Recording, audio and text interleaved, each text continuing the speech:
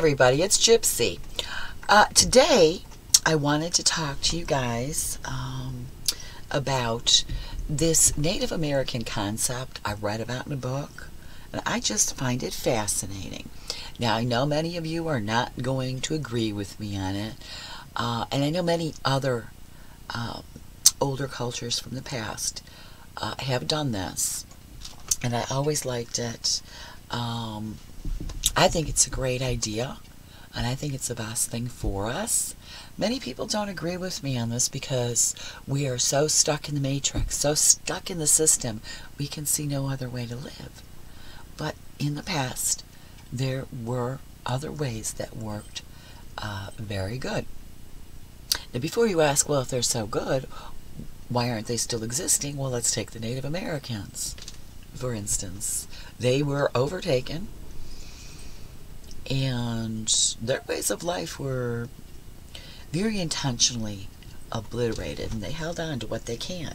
But being so, I'm going to say Europeanized, that concept in their way of life was taken away, and now they're stuck in the matrix too. Now, before I get started, I want to make it quite clear that this is not a Marxist or communist concept at all. It is still capitalism. Yeah, and I used to kind of be against capitalism because I thought it promoted greed. It can, depending on your personality and how you handle it, depending on how mature you are. Let's put it that way. Yes. Now, this concept that I read in a book, I think it was in Braiding Sweetgrass, is referred to these days as a gifting economy. Now, I know you guys have heard me touch on this from time to time. I'd like to speak of it more in depth. And the reason I am so for this is because when you have a financial system, that system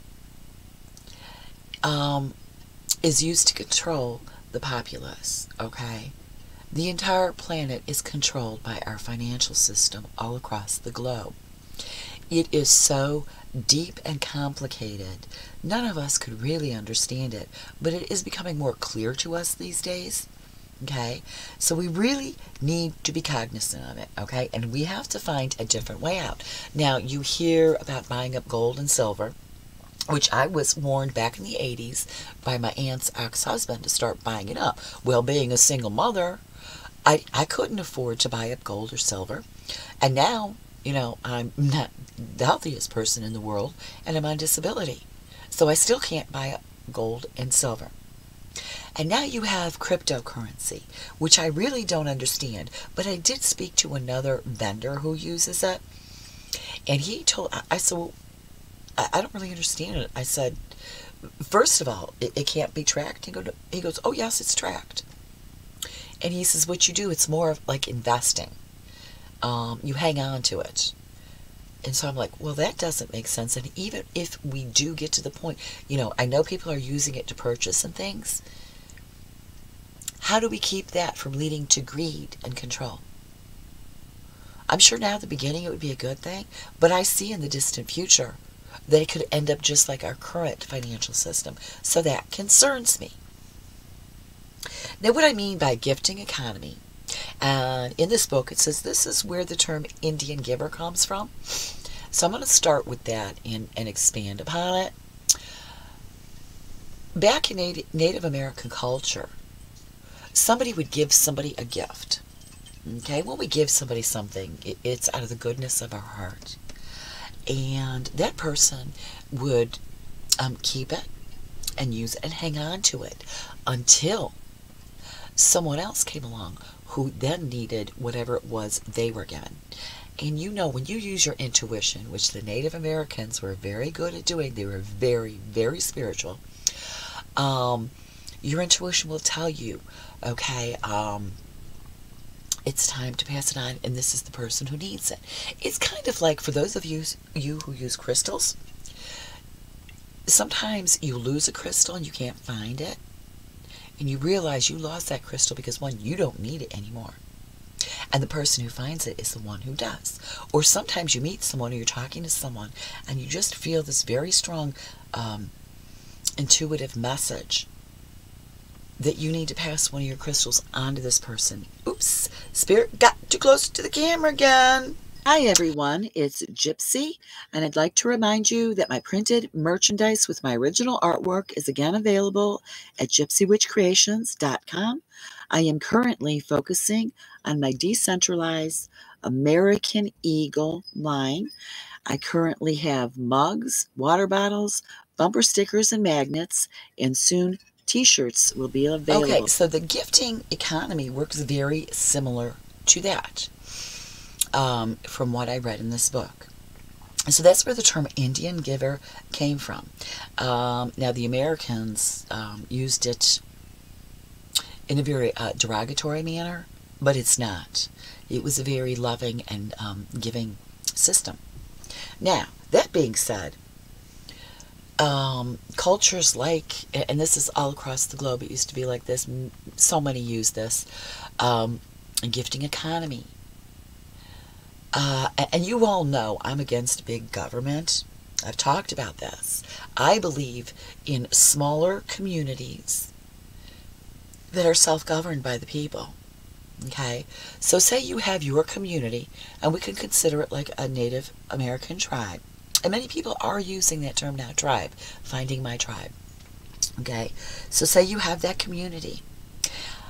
Each and every person in that community was born with a gift and or talent which they can contribute to the community. I have talked about this many, many, many times, everyone.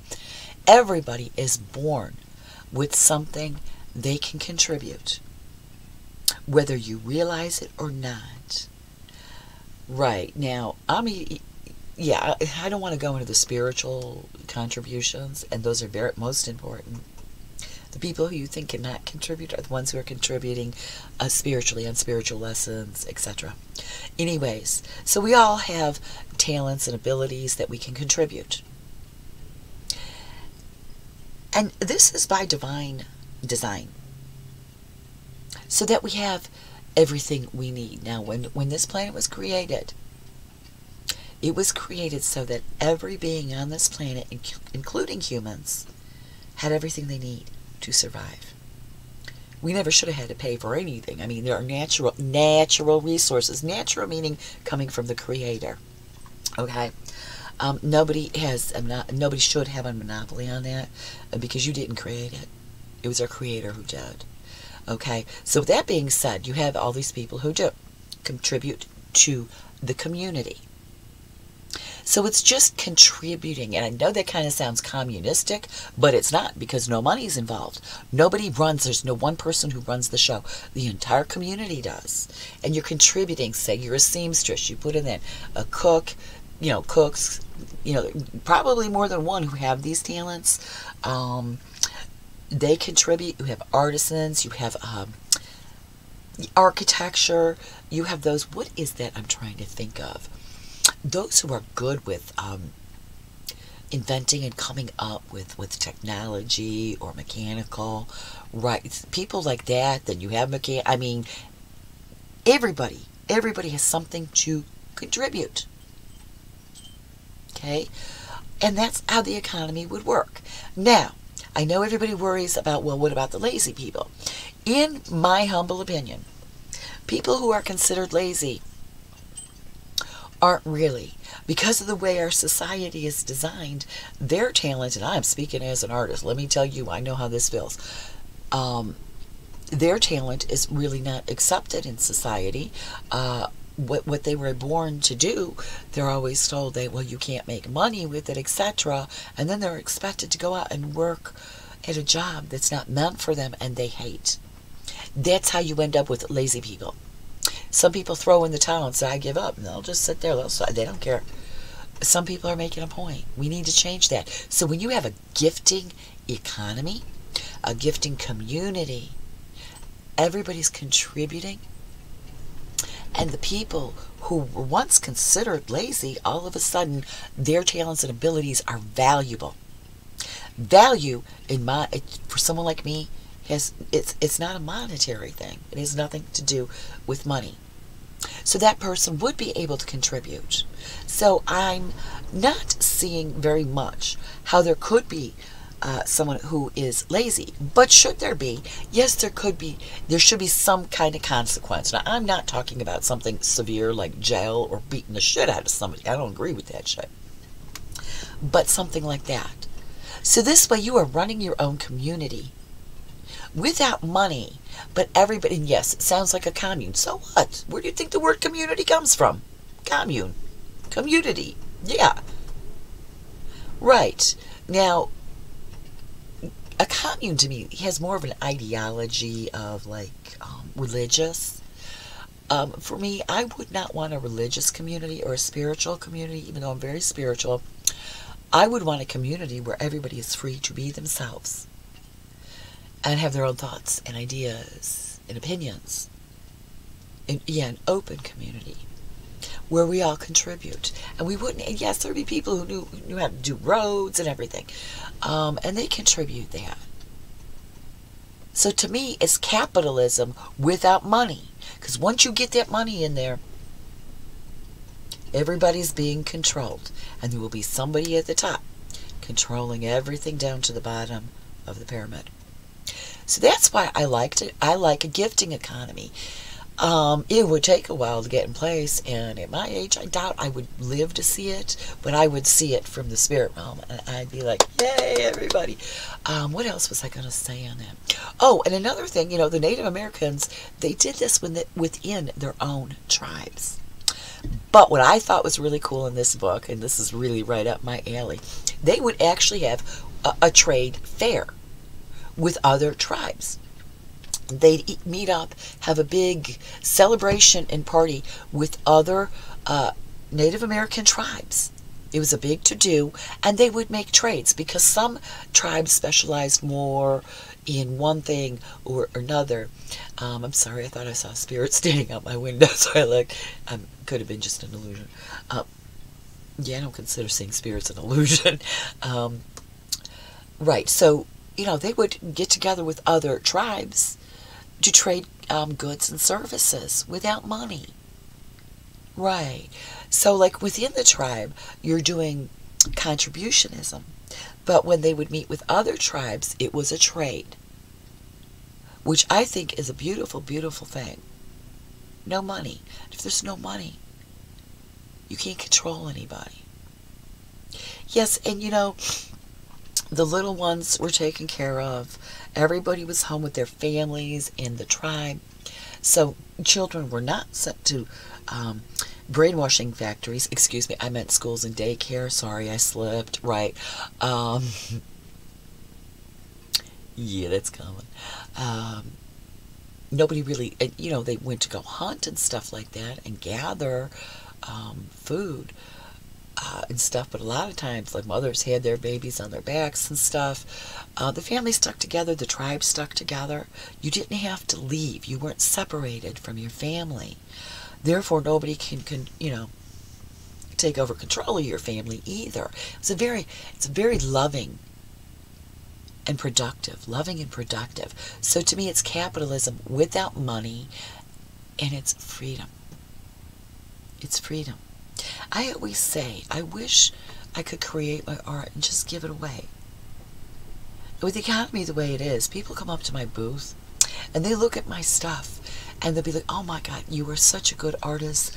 All of this is so beautiful. But they don't buy anything because they can't. The economy's so bad. The dollar's nearly worthless. I mean, come on.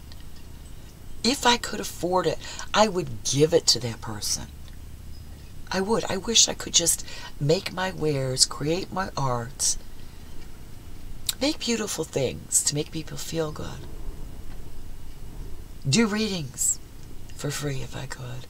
I would. I would just love to contribute my talents and abilities. And to me, that is my dream for a better world. Is to be able to do that. But look at my hands. I'm an old woman now. I'm not going to be here to see it unless we hustle and get it done. I would love to see that. I would love the day when I could just give my stuff away. But I can't afford to because I got to eat.